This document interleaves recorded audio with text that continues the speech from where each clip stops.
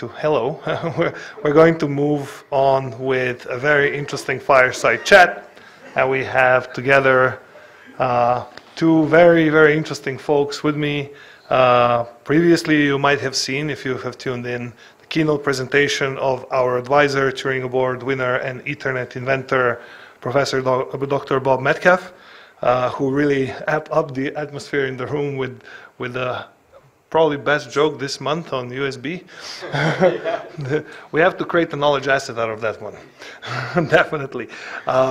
And joining us as well is Ivan, who you might know because if you watched YouTube, you probably run into him if you're trying to find something about blockchain. Actually, I did quite some time ago, I think 2016, 17 maybe.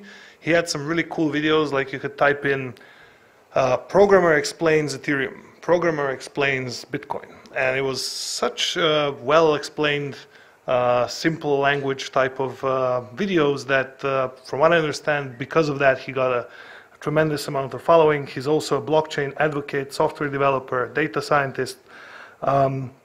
Basically, his mission is to educate the community about blockchain crypto, has created the YouTube channel I mentioned called Ivan on Tech, and he's also literally a global phenomenon spreading knowledge on these technologies, makes complex simple and delivers entertaining content, also founder of the Moralis platform. So welcome, Ivan, hope you can hear us. Yes, I can hear you, Branimir. Thanks a lot for the great introduction, and also good seeing you. Professor Metcalfe, and looking forward to this fire chat. Let me know if we're ready to start or not. We are basically. So Ivan is going to be moderating a somewhat fireside-y chat, but it's quite warm here, so you could say it's kind of like somewhat over there. With Professor and myself, I'm also going to be participating from here. So yeah, Ivan, take it away. It's your show.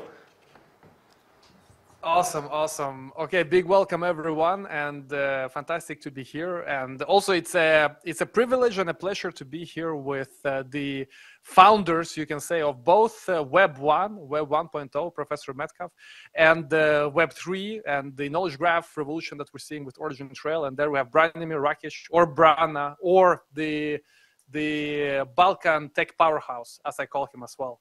So first and foremost, thanks a lot for the speech, Professor Metcalfe, and thanks also for your life work. I mean, we're speaking here, it's online, it's real time. A lot thanks to your work. And I'm in Sweden, you're in Texas, the guys here. You guys are in Ljubljana, or where are you? In Ljubljana, yes. Belgrade. Ljubljana. Ljubljana. Yes. Okay, yeah, that's where we met as well. So yeah, in this fire chat, we will be discussing Web 1, Web 3, and how Web 3 now is growing. So the first question is to you, Dr. Metcalfe. Now that we are seeing the world becoming more and more connected, what role do you think that decentralization and the Web 3 can play in this new world that is getting more online, more connected? How do we contribute to this growth with decentralization, with Web 3, do you think? Well, we are upgrading the plumbing constantly. I think I started with Web -1, and the trunks of the internet ran at 50 kilobits per second. The fastest links in the internet were 50 kilobits per second.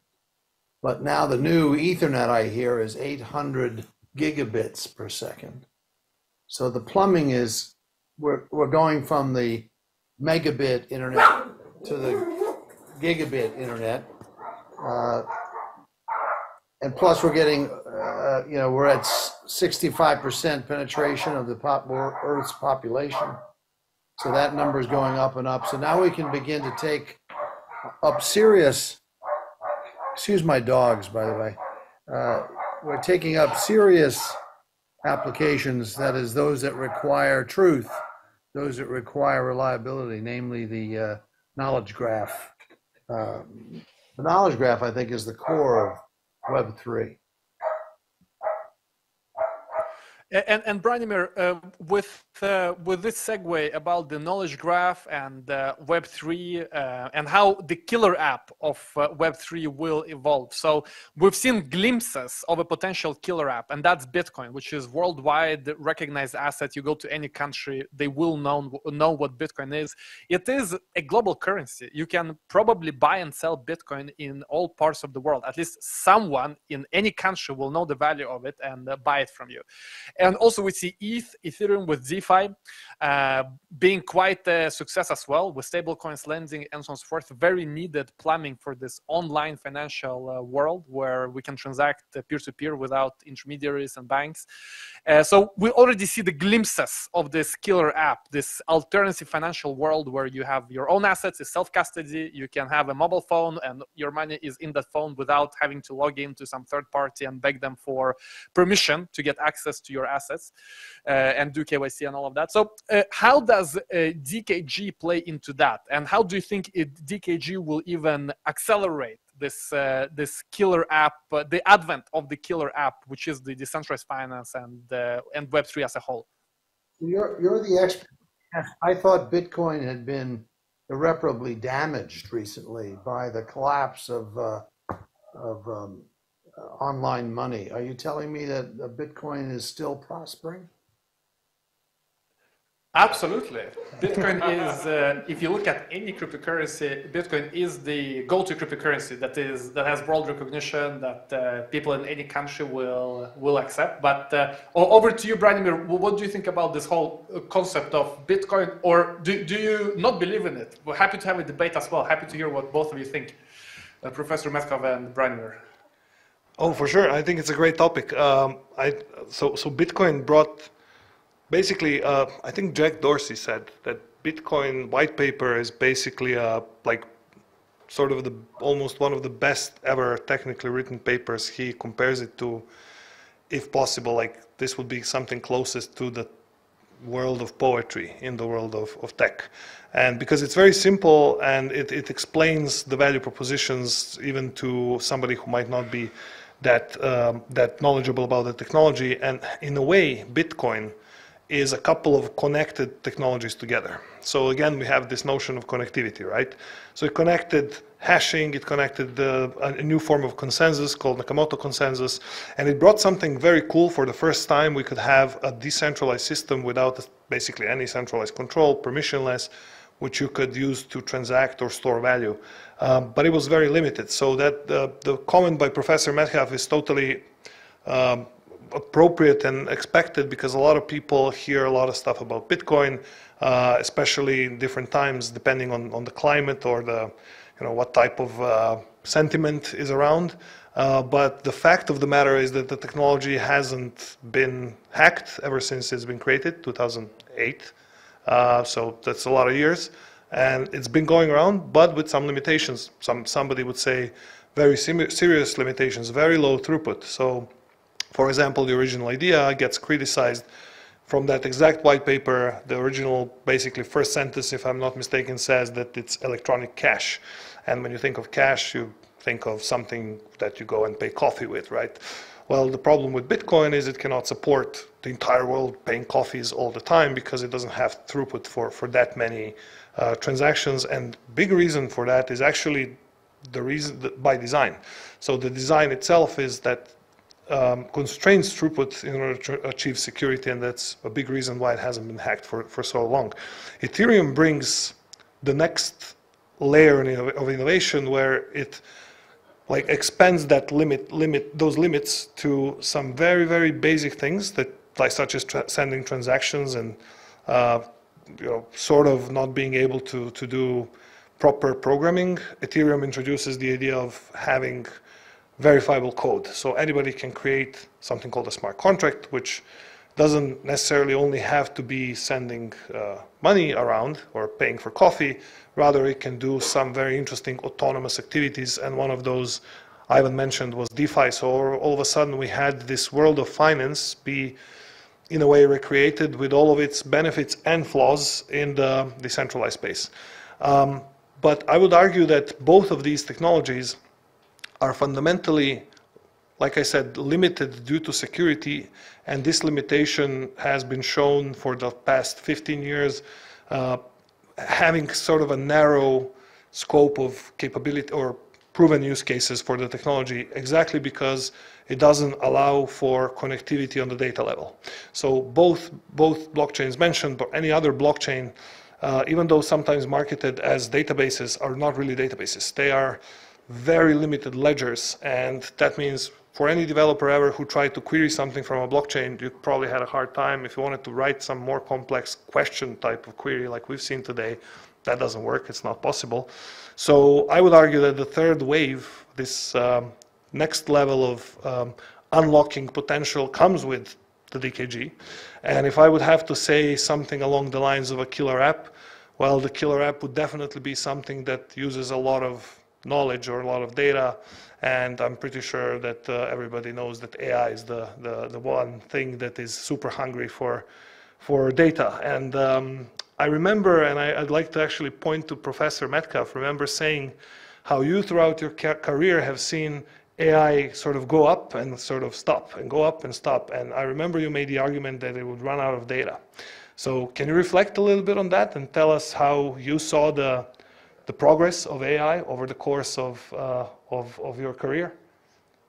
Well, AI repeatedly has run out of data historically, but my theory now is that it's not going to run out of data this time.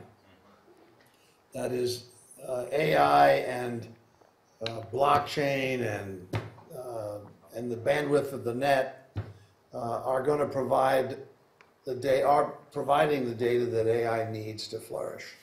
So AI on top of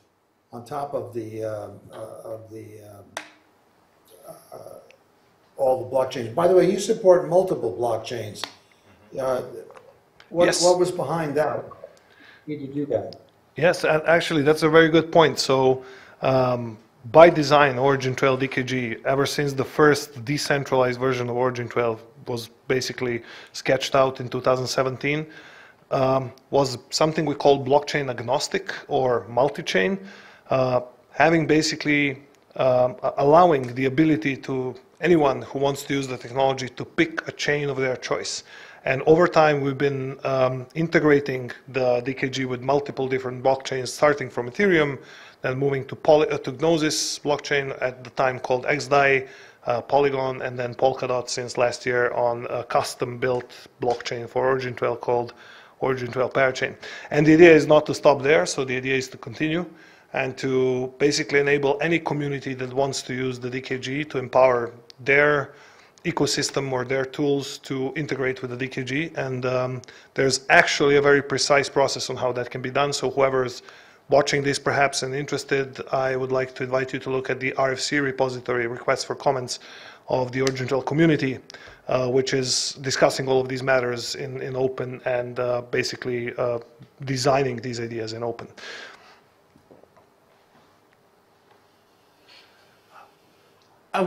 Speaking about the protocols, and thanks for your comments, guys, on the previous topic. Speaking about the protocol designs and how we develop the Web3 protocols, I would like to ask you, Dr. Metcalfe, looking at your past experience developing the internet and really creating the foundation of the modern internet, what kind of lessons have you learned, and what would you do maybe a bit differently if you had to design from scratch? And what lessons can we learn in Web3 as protocol developers? Because all Web3 at the end of the day is protocols. It's protocols on top of the existing internet that facilitate value transactions and decentralization. So do you have any advice for us and some lessons learned from protocol designs of the internet? Well, let me ask, how's the standardization going? Is there convergence? Well, both, I would say both yes and no. In some ways, definitely. Looking, for example, at standards on top of Ethereum, how to do a coin, how to do an NFT, and the fact that a lot of new chains are using exactly the same technologies. They fork Ethereum. But in other ways, we also have a lot of differences with new layer ones. I'll leave to Branimir to expand on that as well. Do you think we have good standardization, or we're early, Branimir? It's kind of depends on the way you look at it. So I would say I would agree with you. It's kind of both yes and no. And the reason is because we're just so early. There's so many new things, and they haven't been tested out in the wild as much yet. So in the sense of having, for example, a lot of enterprise deployments or applications built in Web3, not to sound arrogant, but there's not that many other in the real world, in the enterprise, other than Origin Trail implementations that I can point out that are doing real stuff with real value. And I just think it's early, but we've seen some great presentations at the beginning of the day, especially from Phil and Dominic, talking about standards such as verifiable credentials, which basically enable verifiable sharing, not just of credentials, though I would like that they kept the old name. The old name was verifiable claims, so you can sort of think of it as a bit broader. Essentially, somebody makes a claim, and you can verify what was the claim and that indeed that person or organization made it. So there's very interesting movement there, but however, we could hear from Phil that even GS1 is still figuring out what to do with this W3C standard, by the way. Another standard is decentralized identifiers being picked up quite a bit and used in the DKG by itself. And the standards you mentioned from the Ethereum space. And those are very interesting because they come out very quickly and get iterated on very quickly. So I think we're moving in a good direction. It's just, it's a question of what comes first. And I think right now, more building and more work and more testing in the real world comes first before we can figure out how to standardize it properly. And some things we did, W3C did verifiable credentials, identifiers, URIs, those things we kind of know, but where it goes with NFTs and track first like stories. But Branimir, Branimir, but those standards you mentioned, are they Web3 or they're just, because like GS1, it's in a general enterprise standard for products? Actually, right? this is... Or do you count them as Web3 as well? So this is W3C and standards that are specifically tackling decentralized technologies. So I cannot really separate them from Web3 in that sense.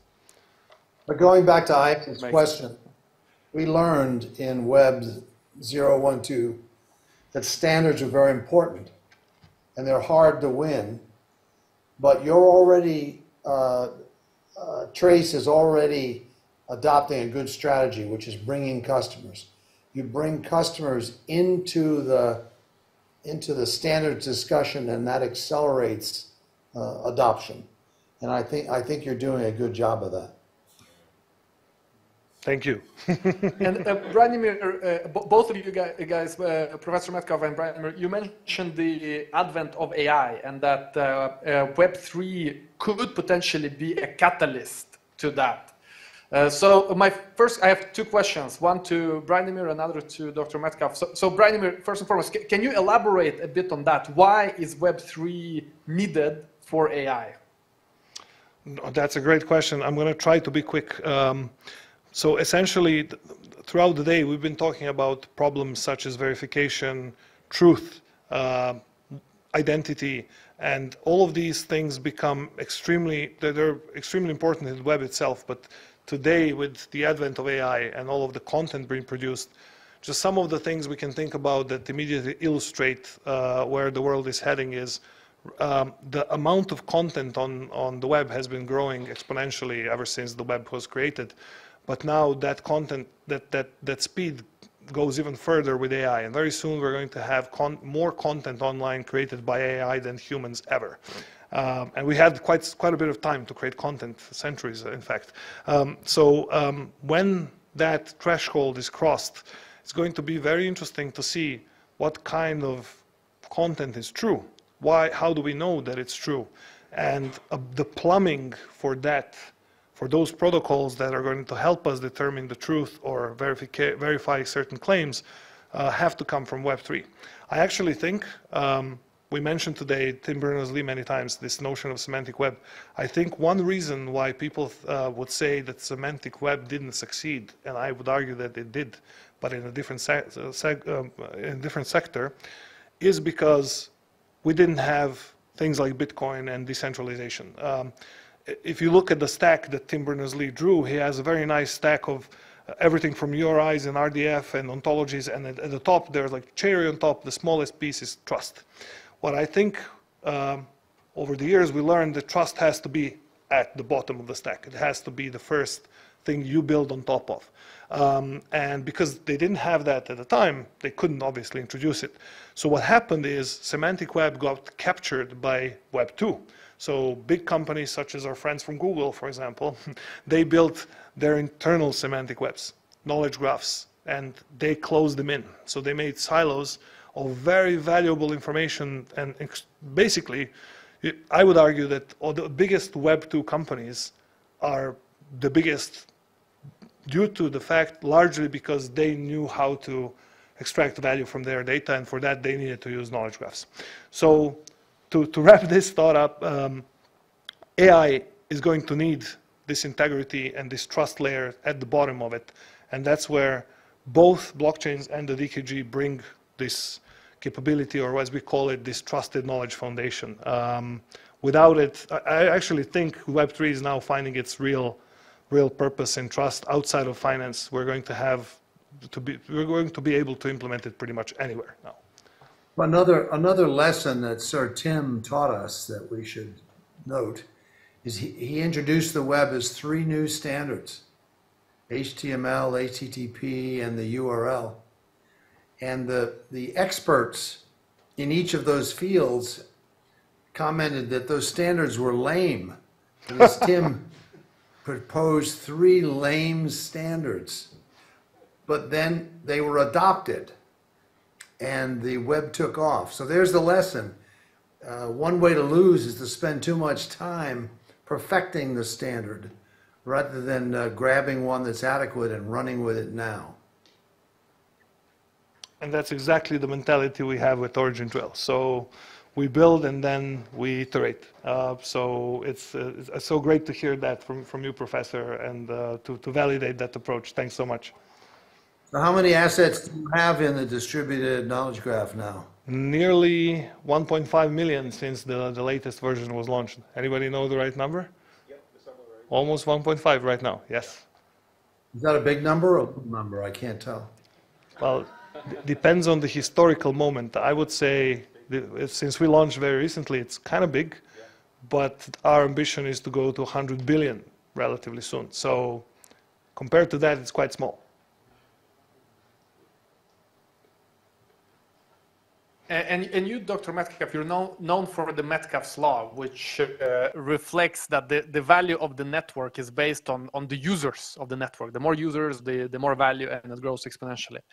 How do you think this changes with AI, and that we will have a lot of machine AI agents in the near future? Does the law apply exactly the same? Or do you think there's any kind of difference to Metcalfe's law now that we'll have more and more intelligent agents which are artificial? Well, the Metcalfe's law has never been exactly true of anything, but I think the thing that Metcalfe's law sort of finesses is it doesn't explain what the value is. It says the value grows as the square or the number of users without filling in the detail. AI is a value enhancer. So you put an AI in one of the participants in a network, its value will be leveraged by Metcalfe's law, not determined by Metcalfe's law. So I would expect AI-driven networks to be much more valuable than pre-AI-driven networks, I would expect. In fact, we should look at that and see if there's any numerical basis of it. It's beginning to, there's enough of it around, we could begin to measure it. And Branimir, looking at your lessons that you've learned from Dr. Metcalfe, what have you learned? What are the key lessons that you've learned and that you will keep in mind when building on the DKG in the future? Great question. I may look for a commission. I learned that the USB problem propagates to not just USB slots. No, just kidding. We really appreciate all of the learnings, and there's a ton of them that we got from Professor throughout his advisory. You understand that the USB joke is perishable. You know, the new USBs don't have this problem. Yeah. So I have to tell a lot now while it's still a little bit funny. It's not gonna- There you go. Another learning just there. So, yeah, absolutely. It was super funny. The whole room was was laughing. But anyway, the learnings. I mean, I can mention a few, but it's always been a very not just exciting but inspiring talk with Professor Bob, because not only would he be interested in concepts like NFTs, which from what I know he owns some land in some metaverse, but also, which is cool, and it was inspiring to talk about these topics, but even more so, and I'll go back to the topic of connectivity, because he always tried to, and still does, try to direct us in the direction of how can we build the technology not as one-per-one basis, so for Swiss Railway or for Walmart or for somebody, but rather how can, the questions he would ask would be like, would Swiss Railway like another railway to use this? Would Walmart like Home Depot to use this? And this gets you thinking about, in some sort of counterintuitive way. You're used, especially as an engineer, I'm used to, like, you know, there's some requirements, there's some code we need to write, we need to test it, and then we need to, like, you know, solve some problem for one customer, but no customer is going to tell you, hey, it would be cool if you build something that I want to use with maybe even my competitor. And that's where connectivity actually has the biggest potential, and it's one of the learnings that I remembered, because this triggered a lot of the thinking for Origin Trail v6. So not sure how well I could explain that, but such questions are so inspiring and give us such new room to explore that have literally been driving a lot of the developments over the past couple of years. So I'll use the opportunity to thank again Professor Metcalfe for all of this, and looking forward to having more of those chats and chats like this. Well, we just need to go viral. And you don't go viral by doing one-offs. For example, by giving people money to try your product. That's may or may not be good, but it's not viral. It's viral if each of your customers wants all your other customers to be customers. If you can get that's how you get to be viral. So I'm constantly looking for that. Is there anything in what you're doing now that promises to go viral?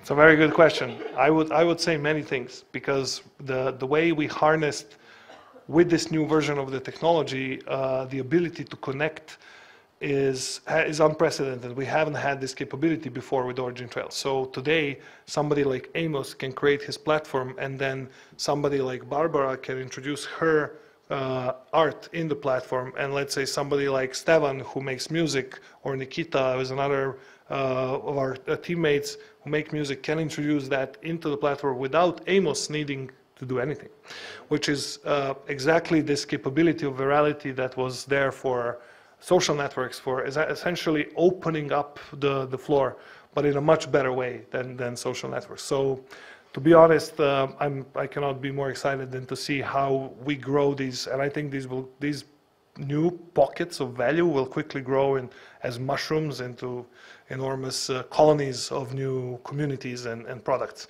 So I'm super excited for that. Let's go viral. Let's go viral. Mushrooms. And let's standardize and build great protocols. Thanks a lot, Branimir. Thanks a lot, Dr. Metcalfe. It was a pleasure to speak with you today, and looking forward to updates and the development of the Origin Trail protocol as well. And thanks everyone for watching. Thank you, Ivan. Thank you, Professor.